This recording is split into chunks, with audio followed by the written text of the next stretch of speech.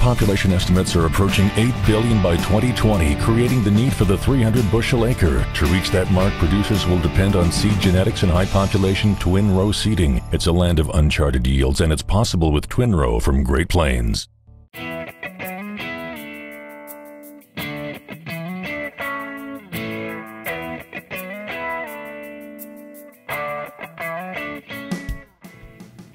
With our towboat and 15 barges filled with corn, wheat, and soybeans now heading downstream, Captain Ryder says 100 miles represents a good day on the upper Mississippi River. South of St. Louis, on the 730-mile journey to New Orleans, and with no locks to slow down the tow, it's a different story. Ryder, who hails from Wapapello, Missouri, says traveling 100 miles a day up here is a very good day. Once the barges get to St. Louis and are turned over to another towboat crew, they'll make 200 to 300 miles in a good day, since they don't have to spend time going through any locks, he says. Pilot Tom Persons later tells us that tows running south of St. Louis are limited to 25 barges during times of low water depth. They may be able to handle as many as 35 barges when river levels are high.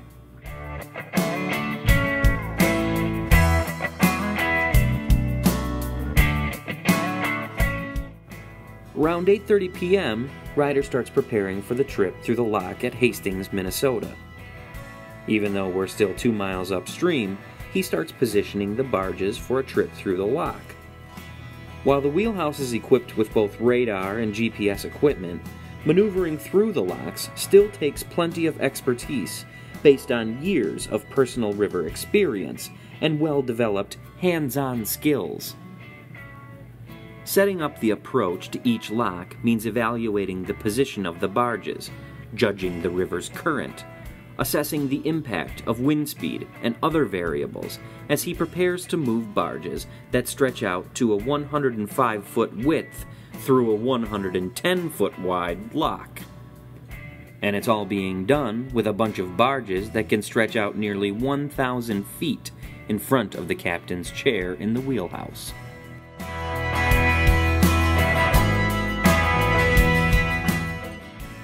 As we get within 650 feet from the lock's long concrete wall, a deckhand standing on the front right-hand corner of the lead barge starts talking with the captain over a two-way radio. His continuous 10-minute chant goes like this: 450 feet to the wall, 5 feet to the left, 425 feet to the wall, 4 feet to the left, and so on until the first lineup of barges enters the lock. A good deckhand out there on the end of the barges can make a pilot really look good, says Ryder.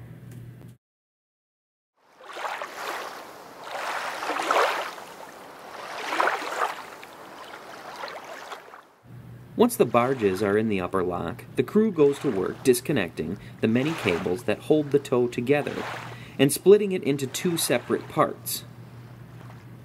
Some 35 minutes later, Ryder backs the remaining 6 barges and towboat out of the lock and idles nearby, while the other half-dozen barges drop to the lower river depth and are moved by the downstream current out of the locks.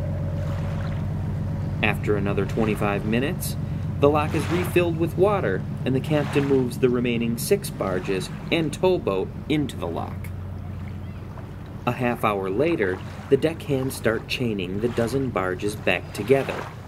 After another 30 minutes, we're on our way downstream.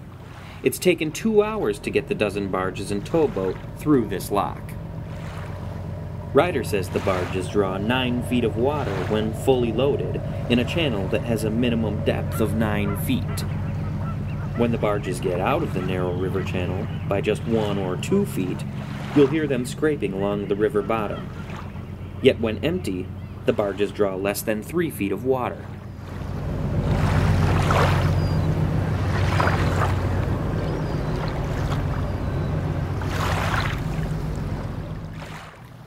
Continuing to move downstream, engineer Eddie Spears takes us on a tour of his spotless, but extremely loud, engine room. After we don earplugs, he tells us that the towboat burns 2,000 to 2,400 gallons of diesel fuel per day, with twin 16-cylinder Detroit diesel engines that offer over 3,000 horsepower each. A pair of generators each churns out 125 kilowatts of electrical power for the kitchen, lights, TV sets, and other onboard uses. The towboat weighs 402 tons empty and 592 tons when fully loaded with fuel. Spears says the towboat can pull up to a diesel refueling station on the river and take on 72,000 gallons of diesel. While the towboat's tanks hold 90,000 gallons, fuel is only loaded to 80% of capacity for safety reasons. But if diesel fuel is selling for $2.80 per gallon, that's a credit card charge of $201,600.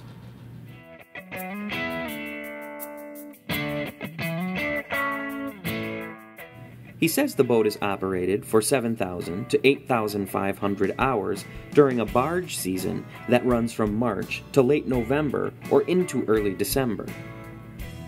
He tells us the engines and replacement parts have to be brought into the room in pieces that can fit through very small doors.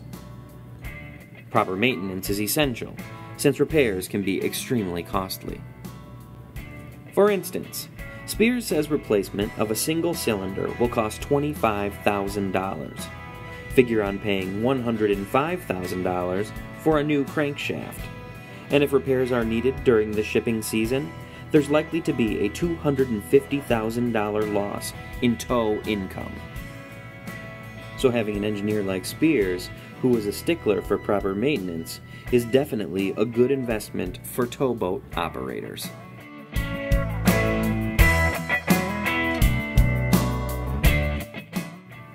Next time on Shipping Out, why barges are the quickest, cheapest way to move grain to export terminals.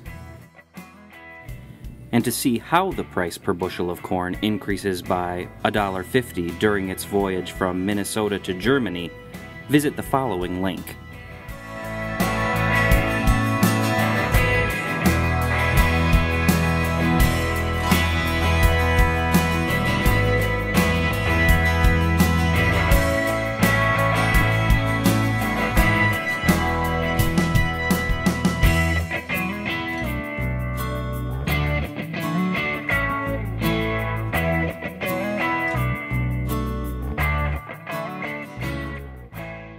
World population estimates are approaching 8 billion by 2020, creating the need for the 300 bushel acre. To reach that mark, producers will depend on seed genetics and high population twin row seeding. It's a land of uncharted yields, and it's possible with twin row from Great Plains.